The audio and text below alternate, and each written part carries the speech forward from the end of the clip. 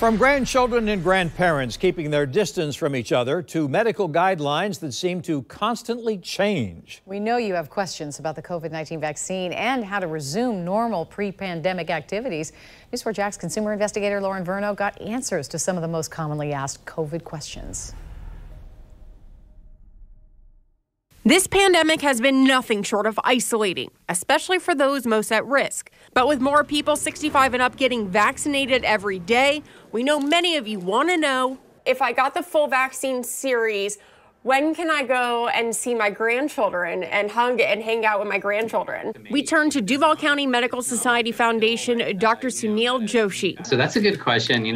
So right now, getting the vaccine series doesn't change anything in terms of the typical guidelines. So, we're still supposed to wear our masks. We're still supposed to be socially distancing and staying 6 feet away from people that you aren't typically exposed to. Why? Because though we feel like the vaccine is protecting us, we don't know for sure how well it's protecting us in terms of the duration of protection, how it's working on this new variant, all the different variants that are coming through.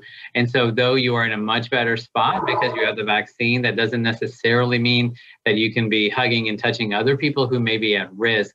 Which leads us to my next question. How long will my COVID protections last? So that's at least for 90 days. So, we're assuming it might be out to 5 months, but much like the flu shot protects you for about 5 to 6 months, this vaccine is probably protecting us for about that same time period. And so then again, in the fall, things may have to be reassessed. With the CDC reporting 3 variants of the virus, a booster shot could be needed. But there are still millions waiting for their first shot. A big question we get is, why is there such a shortage of the vaccine?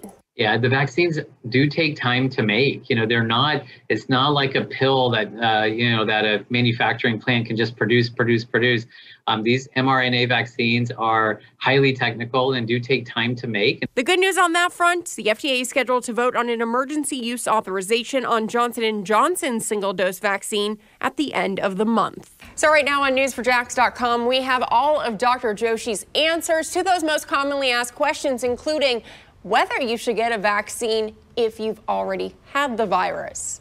I'm consumer investigator Lauren Verno, Channel 4, the local station.